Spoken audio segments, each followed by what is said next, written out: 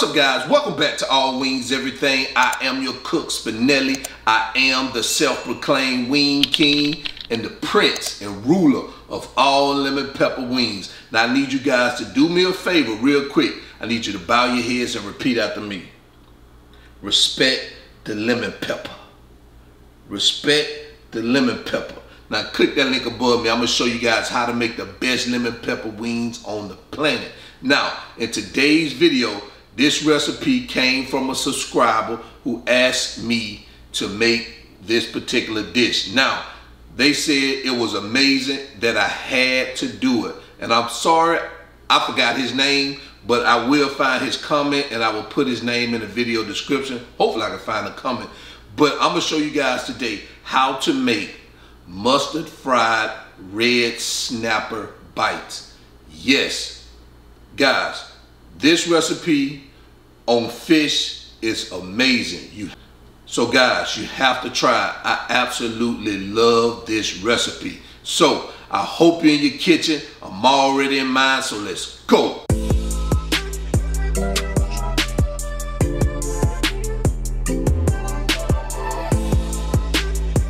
All right, guys, so here are the ingredients we're going to use for today's recipe. Right here I have some red snapper filleted, flour, cornmeal, hot sauce. You can use any type of hot sauce of your choosing. Right here I'm going to use some of this Crystal's Louisiana pure hot sauce. Some yellow mustard. You definitely need yellow mustard, no Dijon, no honey mustard, yellow mustard. I got some coarse ground black pepper. I'm using Cajun seasoning along with some Creole seasoning and some cayenne pepper, and I'm going to use 2 eggs. Now, you can use just Cajun seasoning if you want to, or you can use just Creole seasoning. That's totally up to you, but I want to combine the two to give me some of that additional Cajun and Creole flavor.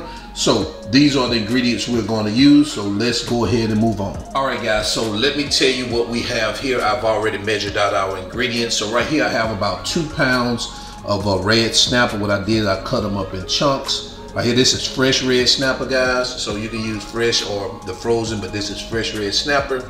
In this bag I have, you see at the bottom, got some cornmeal. I hadn't mixed it yet, but I have 1.5 cups of cornmeal, 1.5 cups of flour in this bag. I have 2 eggs right here that I'm gonna beat up in just a minute. That sounds funny, beat up the eggs. I have 1/2 cup of hot sauce, 1/2 cup of yellow mustard. I have 1.5 tablespoons of this Cajun seasoning. Have 3 tablespoons of cayenne pepper. Now, guys, if you want to, cut back on the heat, you can do that. But this is what the subscriber recommended that I do. 3 tablespoons. I'm not scared of heat, so I'm doing 3 tablespoons. I also have here 1 tablespoon of coarse ground black pepper, and I have 1.5 tablespoons of Creole seasoning. Now, they all only recommend the Cajun seasoning, but I like the Cajun Creole combination. So you could just use 3 tablespoons of Cajun seasoning if you want to. But what I did was I split those 3 tablespoons to 1.5 tablespoons of Creole, 1.5 tablespoons of Cajun, because I like that Cajun Creole kick. So this is what we're going to use. Let's go ahead and get started. All right, so the first thing we're going to do is we're going to make our dry seasoning. So we're just going to add our dry seasoning to an empty dish. That's our black pepper. Here's our Creole seasoning along with our cayenne pepper, and next our Cajun seasoning. So we're just going to go ahead and give this a generous mix to combine them. Man, this is a nice combination of spices right here. I tell you, I can imagine what this will taste like just on some regular poultry or some beef. This is just an amazing combination. All right, so look at that color, reddish orange. Oh man, that looks great. All right, so let's move on to the next step. All right, so what we're gonna do now is we're going to take 3 tablespoons of this seasoning, and we're going to add it to our flour mixture. Let's take 3 tablespoons of that. Make sure we get everything out of that. That's 1 tablespoon. Here's another tablespoon. And right there. All right, so what we're gonna do now is we're just gonna seal this up. And we just do a little shaky baking with this. Make sure we get everything mixed up.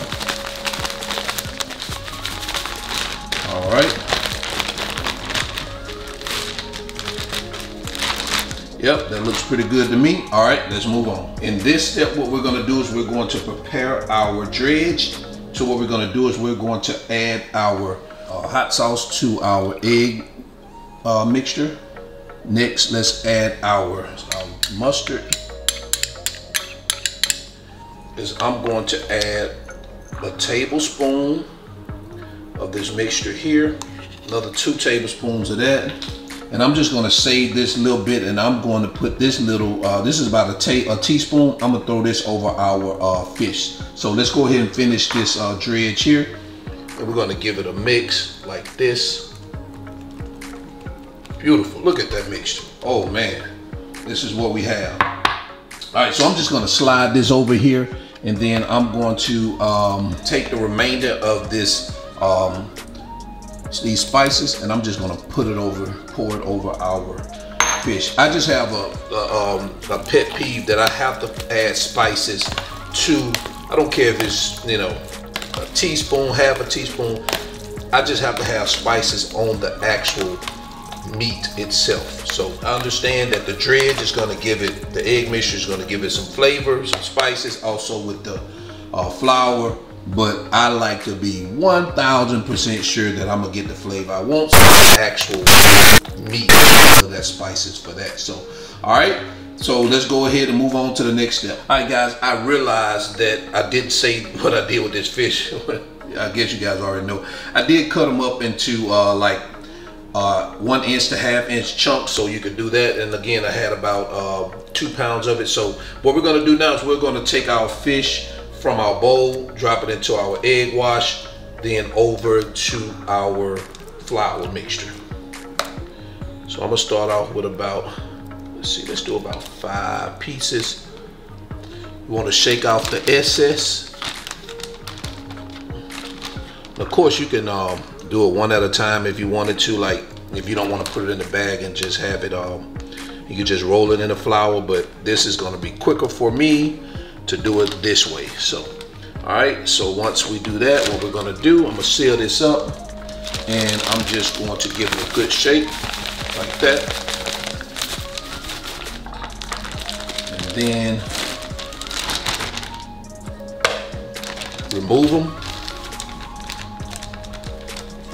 And once I remove them, I'm just gonna sit them here over on our baking sheet and let them rest over here until I finish the rest of the pieces. And what we're gonna do, we're just gonna wash, rinse, and repeat.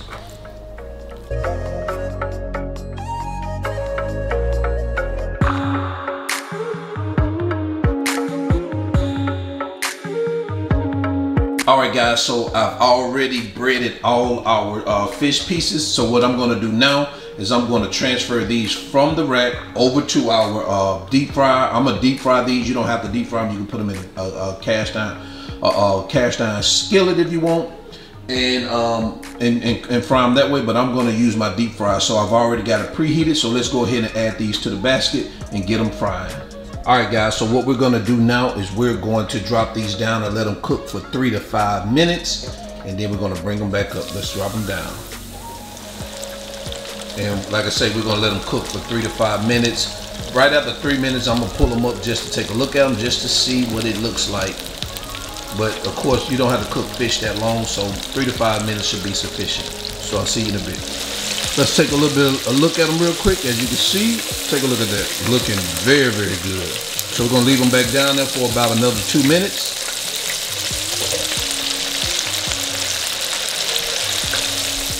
All right, guys, so now our snapper is done. Let's take a look at that. Wow, man. All right, so what I'm gonna do now is I'm going to place this into my my cooling rack. And now what I'm gonna do is I'm going to load the next batch, and we're going to cook that for another 3 to 5 minutes. And I'm gonna put this in my oven, in my warm oven, just to keep the heat, to keep it warm. So let's go ahead and drop these real quick.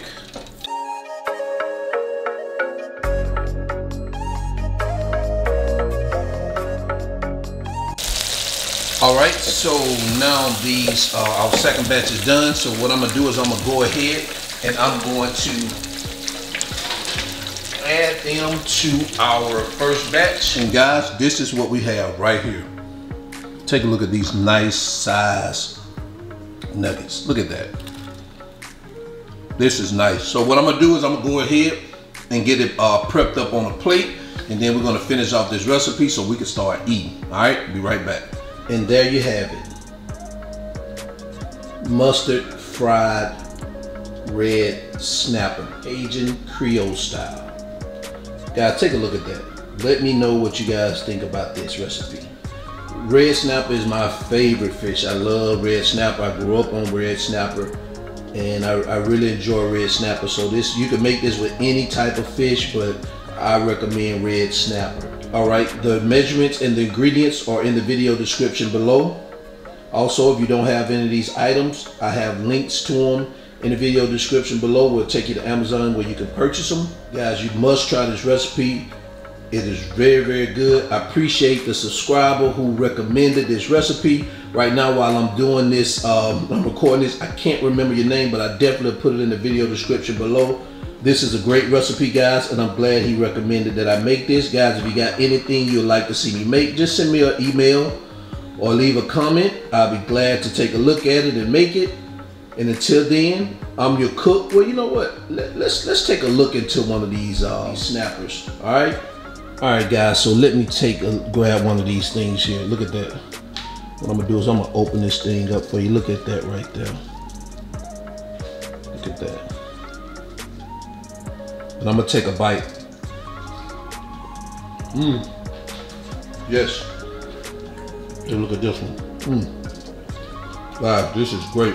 I'm trying to decide which is better, the salmon bites or these red snapper bites. I'm telling you, I need help deciding. So guys, if you haven't made the salmon recipe, make that salmon recipe. Also make this one so you can tell me. But I'm torn between the two because this is good, man. I'm fixing to get another one. Take a look at that. All right, let's open that one up. Look at that.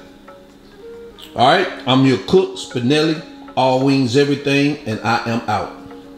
Peace.